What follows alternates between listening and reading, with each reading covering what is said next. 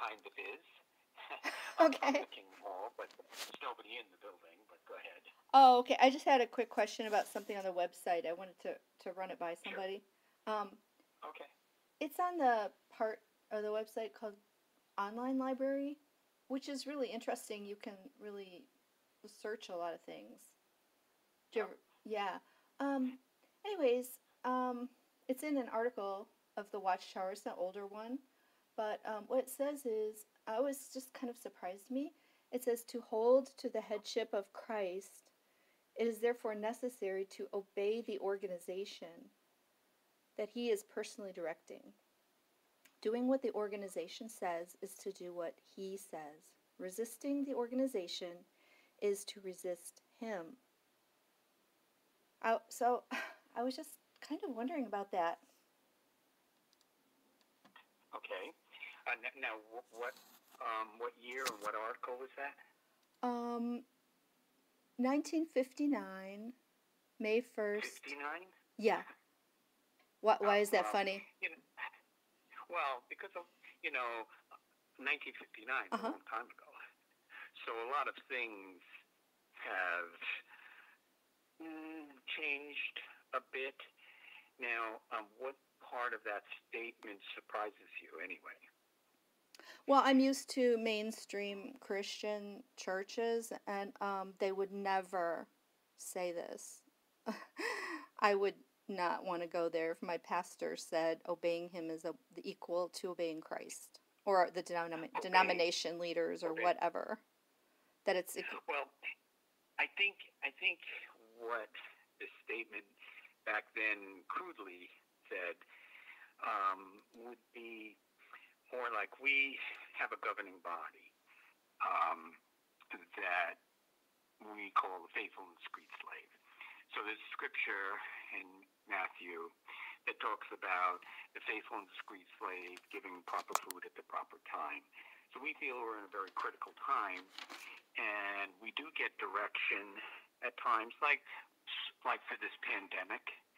Um, all of our meetings have been virtual for the last 2 years. So we're very high on sanctity of life, and we're not putting anybody in danger. So we've been meeting virtually. Since we've been meeting virtually, our attendance has almost doubled, but that's because I think it's easier to go to a meeting when you're on a computer rather than actually enter a building. But we've kept ourselves spiritually fed.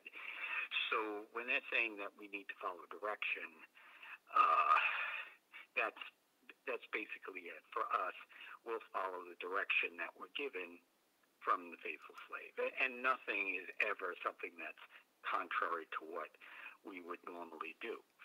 So, if they're saying if you can, it's up to you. But if you can, get vaccinated because it's going to protect you. Well, if we can, then we will. But it's not a mandate. So I think back then they were a little, I don't know, a little bit more aggressive in words and things, and maybe in the 50s it was like that.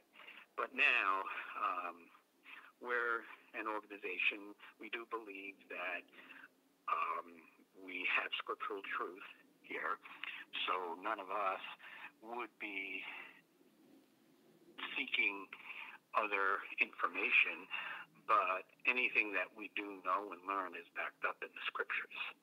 So, I'm sorry that you took that kind of in that way, but nobody's ever forced to be one of Jehovah's Witnesses. Oh, I didn't ask about that. Yeah, I wasn't even talking about being forced to become a Jehovah's Witness. But one thing that you said, I would really take issue with that they don't say that anymore. Because what do you think about this statement? It says, at that time, the life-saving direction that we receive from Jehovah's organization may not appear practical from a human standpoint. All of us must be ready to obey any instructions we may receive, whether these appear sound from a strategic or human standpoint or not. Yeah, and we do feel that way. Like I said, we take direction from the faithful slave.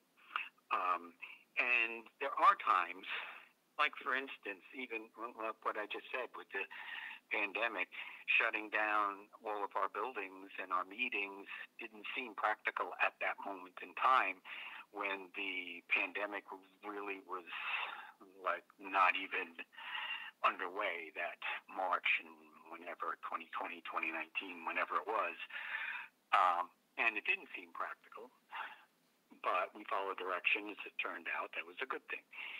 But yeah, we're thinking that this system is near its end. And Yeah, they said that in the 1800s too. That's kind of their whole thing, well, isn't it? Yeah, they said even we all their do dates, and feel, what do you think about all the dates and time parameters they gave, like millions now living will never die, and all the different definitions of this generation, and why are they building yep, such buildings now, like their audiovisual complex? right. If it's the last We're minute of the last days, right? exactly, but we're building those things because nobody knows the time and the date. So Okay, let's I say it see. goes 3 years or 5 years, Why did it or why if you they're know, if they're the only channel of truth, why did they take so long to figure out that plain statement of Jesus that nobody knows the day or the hour and you shouldn't well, set dates? but yeah, but it's never been stated. Okay, this is the date. We just feel we're getting close based on You everything don't we you see don't think happening in they've the world. stated dates, years, time parameters that they had to change and Well, extend? time What does parameters. stay alive to 75 mean? Yeah, well, that was back again in time, and there's a scripture that talks about the light getting brighter as the time draws toward the end, and there are certain prophecies and thoughts. We're not infallible, No, no, no. that They we weren't change thoughts. They taught accordingly. those things all over the world as from Jehovah. In some of them, they even said these are God's dates, not ours. And it's meat and due season from Jehovah. So when you say thoughts, no, it wasn't really their thoughts. And they claimed to be the only channel of truth on earth while they were saying those things. Right. Well, we still feel that way, but we've refined the idea of being too specific on a date if that date has Yeah. been mentioned Why did it in the take so past. long when they were the only channel of truth? Their last date was the year 2000 that they predicted. And even the Well, overlapping we generation never has a said date, that. doesn't it? We've never said that 2000 was going to be a date that something Yeah, happened. they did. They said the preaching work will be Well, completed by the year 2000, something about Armageddon within this century. So that well, would be the year you'd have to 2000. you'd have to find that specifically in Yeah. writing and show me that. Okay, But can you give me your email? I'll send it along so you can see it. let me think about that. See, since I do not know you, Well, I'm you not can fact sure. check them, I'm sure. I'm not into like making Um, up stuff like that. I wouldn't know how. But well, you can check but it out yourself. anyway, what's your purpose? Is it to enlighten me, Oh, or is it absolutely. to? Since you say So there's no so that dates and they didn't mention 2000, I mean, you want to have well, I accurate mean, knowledge. 2000 may have been mentioned, but not that it was the time that Armageddon was going to Yes, come. it was. So I doubt that. In this century, that But, meant the year 2000. oh, in the century, it said. Right, and that means they were saying that in the 1900s. Yeah. Well, so, I mean, you sound to me like a person that isn't interested in finding more about Jehovah's Witnesses. You seem like a person that would like to argue with me.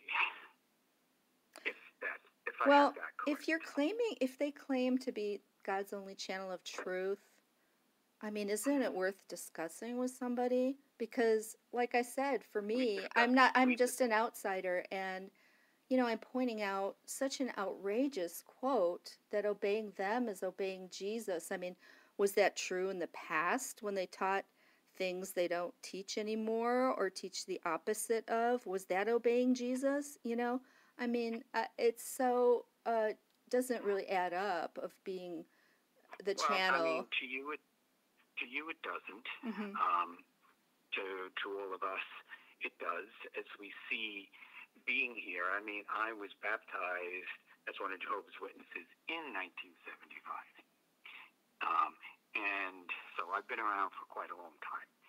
And I've seen changes in thoughts and ideas. Not thoughts. Really Remember, not thoughts and things presented as from Jehovah. The direction comes from Jehovah to Jesus to them. See, you're conditioned to say it was just thoughts. No, please don't say that. I noticed also you use the word refinement. When they change something to its total opposite, they call it a refinement. It's kind of to put something else in your mind other than what it really is, right? Well, when you say totally opposite, there are things that were Bible prophecy, minor things that, okay, now after careful study, we feel more like this, where other people wouldn't even been thinking about it. Yeah, it wasn't their feelings, or then everything they teach now would be contingent on more careful study, and they don't present it that way. They present everything they teach as from Jehovah. Is it okay to say that? Yes.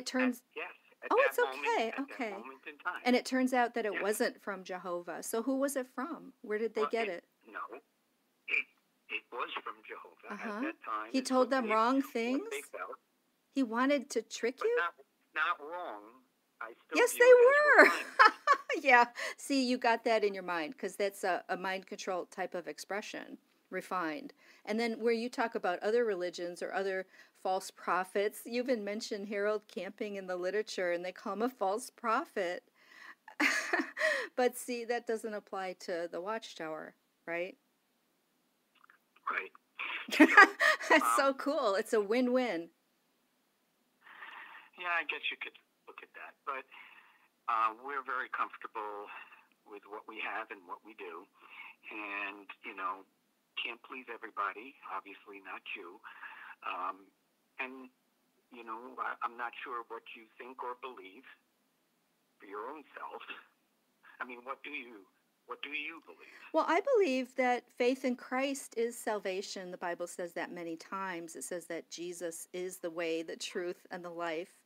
It doesn't present, what he did for us is just a first step in a multi-process thing connected to obeying an organization. That's what they teach. You can read it clearly in the Paradise book.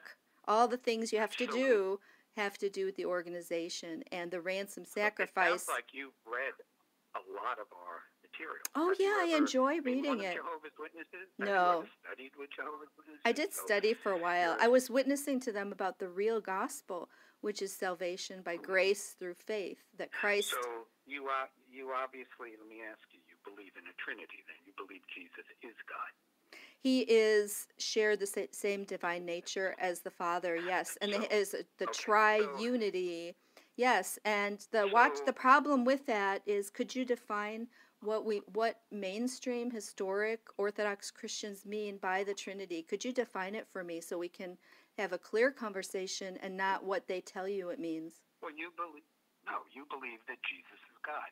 I don't believe that the scriptures support that. And I've been up and down this. What do you mean by Jesus is God?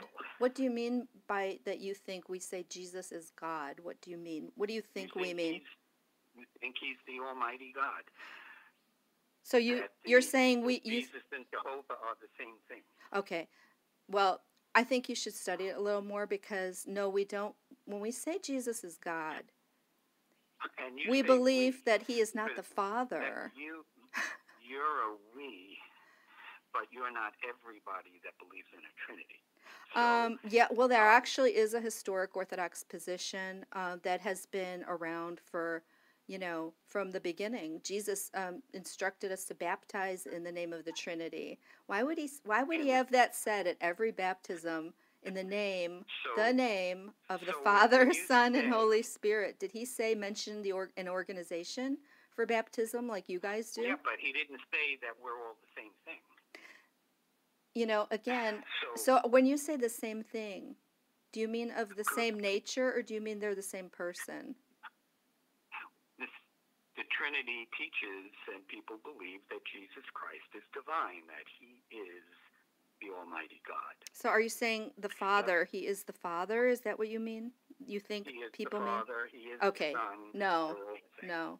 That's That's considered not what you believe. that's no, that's That's not what you that's believe. historically was rejected in the most ancient time. It's called modalism. But amazingly, the Watchtower presents that as what Christians believe.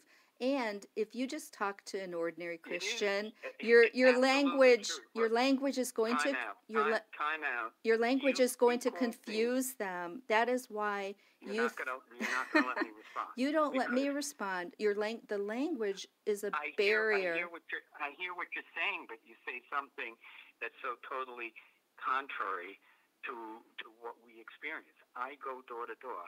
I've spoken to people who are born agains, who are Baptists, who are Catholic, who are from Bible churches, and we've gone up and down this Trinity.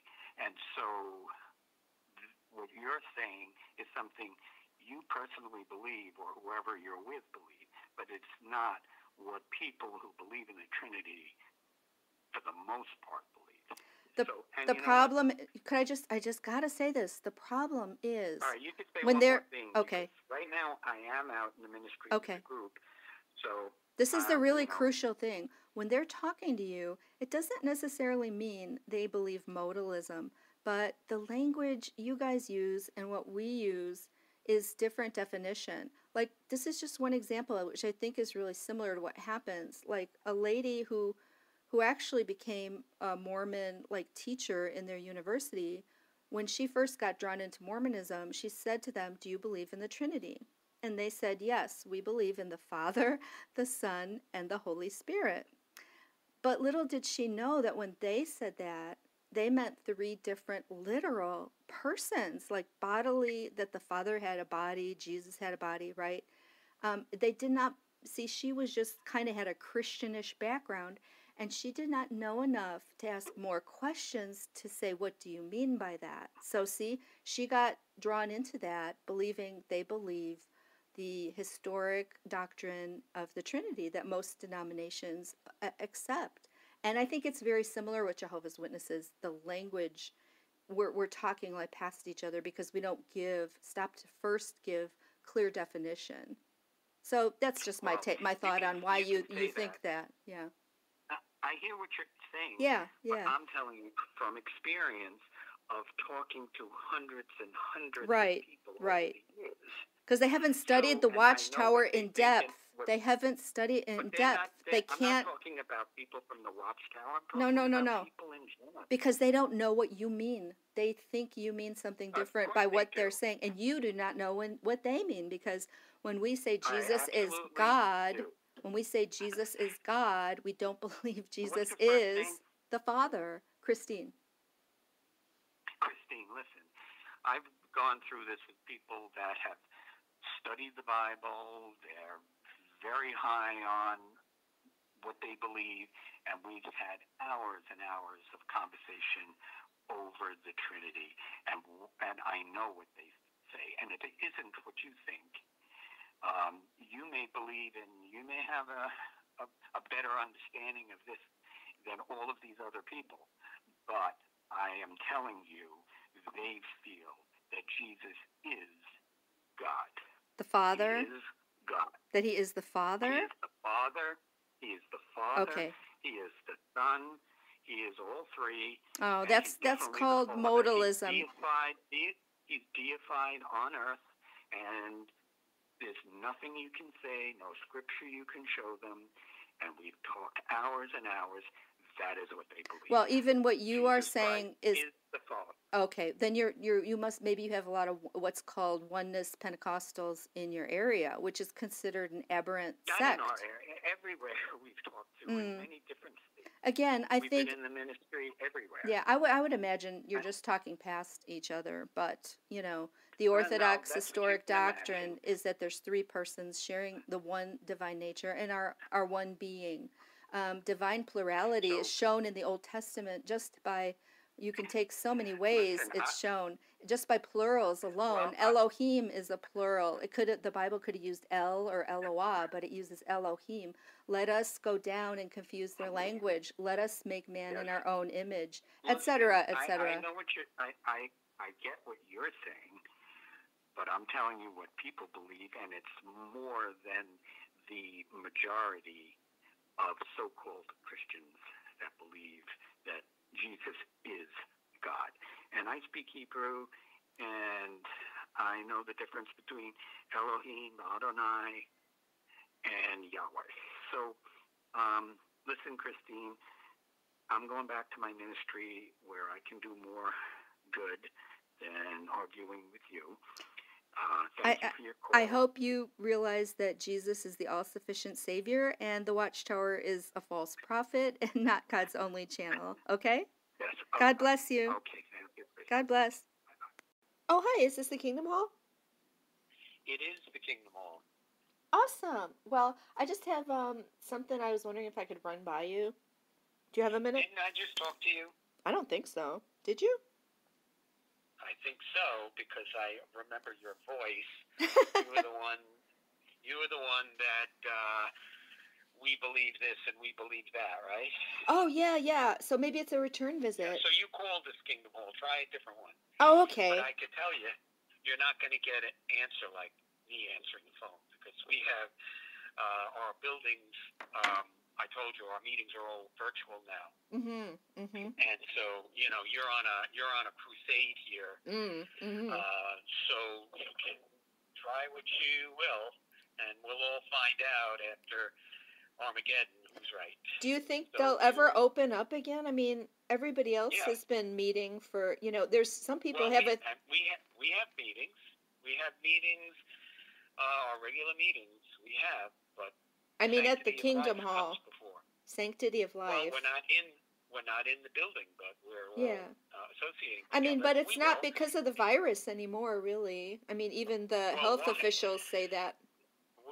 Well, we're still, as far as we're concerned, we're still in level 4. Now, and things are going to change in March. We've already tried some pilot meetings. So if COVID gets really under control, we'll be back in the building. Some We're people not have the worried. theory that it's going to an online religion because they're selling so many of the Kingdom Halls. No, we're not selling any of our Kingdom Halls. In fact, they're all being retrofitted for hybrid type meetings where some people will be on Zoom and some people will be in the, if you're not able to come. So we've just retrofitted all of our halls. They're safe and sound with cameras and all every Kingdom Hall in the world. Have you ever So we're just researched waiting to about do the it. Kingdom Halls that are being sold, or are you just believing that they aren't There are selling some any? Kingdom Halls where we are selling There's some, many. and we're building some. Yeah, but what we have done is merged a lot of congregations. Because the growth. Well, to have bigger, like the halls fit more people, and so we have 4 congregations that meet in the hall, and they may combine a couple here and there and put them together, make those changes, and they have to get them building. And so we don't need them, but because we're putting more people in. But right now, sort of. But yeah, we're not going. As far as we know, we're not going to be virtual forever, as long as COVID goes away. Yeah, it's funny. Like It's because some researchers and people who are formerly, high up in the organization who left said that it was going to go to an online religion. This is way before COVID. They said that. They said that's what they were moving to.